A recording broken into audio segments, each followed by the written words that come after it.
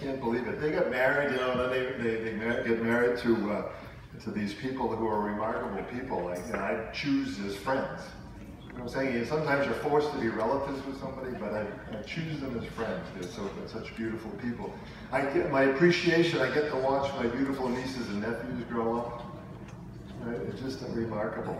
And tonight there's a friend of mine, Tom Flint, who's been here for 50 years. We've been almost friends for 50 years. It's just I appreciate that. I appreciate my remarkable family, my wife, Sue and I, for 40 years been together.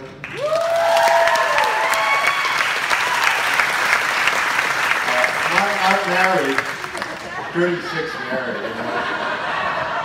But 40 years, every time I hear the beautiful Jackson Browne song as my stunning mystery companion, I think of her as a companion, you know.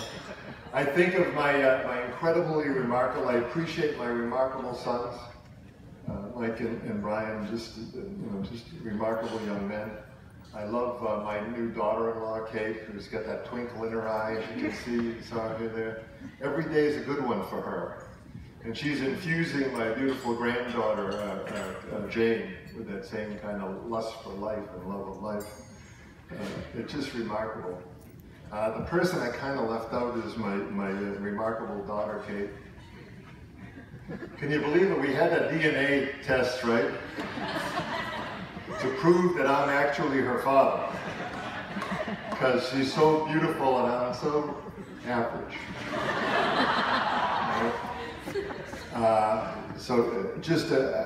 You can't believe the experience of being her father. I mean, you guys are smarter, richer, have better cars, boats, and all this stuff, but nobody here in this room is Kate Bowler's father. And it's the greatest gift. I appreciate that she met this guy named Mike Darby. Years ago, I was enjoying my old classmate from high school, Tom Emberly, who did a reading tonight. We do this little volunteer thing, so like during this break in volunteering, Tom and I were talking, and I said, you know, this guy's kind of new, this Tom Emberly, you know? Yeah, he's my nephew. He said, Mike Dargan he's top shelf. You wouldn't believe what a great guy he is. And his brother Kevin. He said he wouldn't believe what a beautiful job that Star has done in raising them as kids. And you know, Tommy, when a Waltham boy tells you, you accept that, right?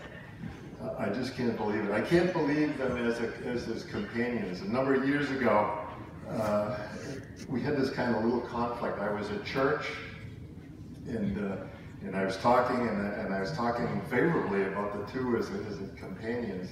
And it came off as I was like critical of my daughter as being disorganized, and Mike as being Mr. Regimented. And it wasn't that at all. I was just saying what a beautiful, beautiful, beautiful companion they are. They're so complementary to each other. So as a father, as anybody else has had their daughter married? Yeah, Chuck. The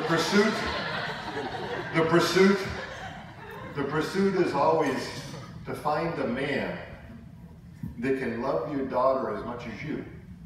And I found him. So I'm turning over the reins for Mike Carson.